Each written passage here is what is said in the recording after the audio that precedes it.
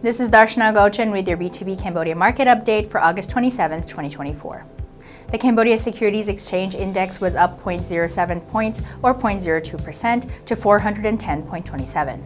Total trade volume was up with 86,557 shares changing hands at a total value of 423.8 million real or $104,000.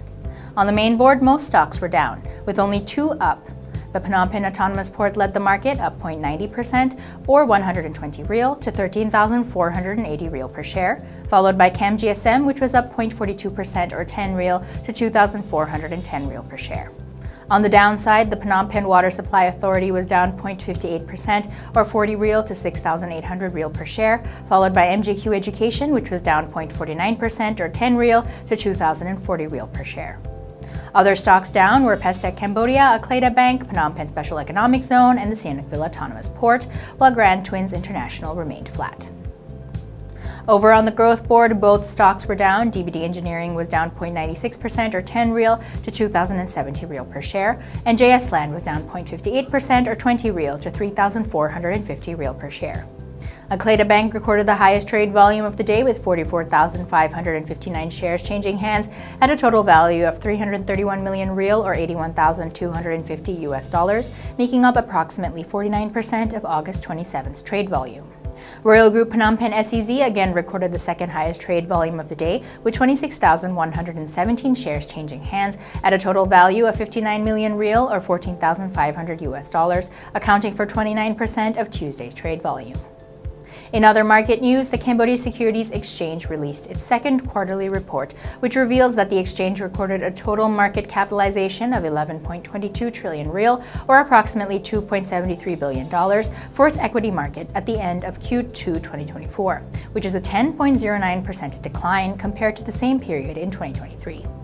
The CSX index by the end of quarter 2 reached 414.14, which is a decrease of 9.36% compared to Q1 of 2024 and 10.14% decrease compared to Q2 of 2023.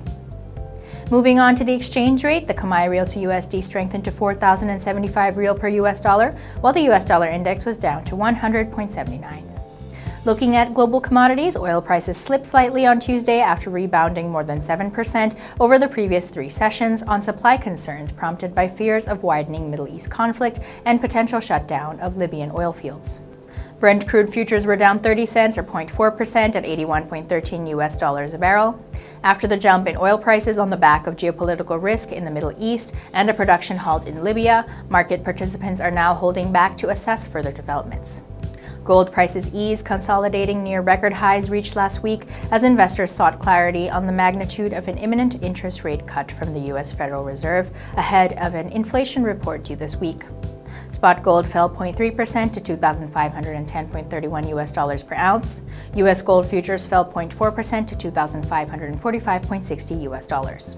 As of the time of the Cambodian market's closing, U.S. stocks were rising after a string rally in the previous session ahead of chip maker NVIDIA's quarterly earnings, which are seen as a potential make or break moment for the artificial intelligence trading craze.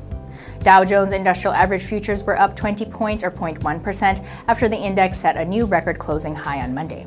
S&P 500 futures were also up 0.1%, while contracts tied to the tech-heavy Nasdaq 100 futures rose 0.2%. This was Darshana Gauchan with your B2B Cambodia Market update for August 27th.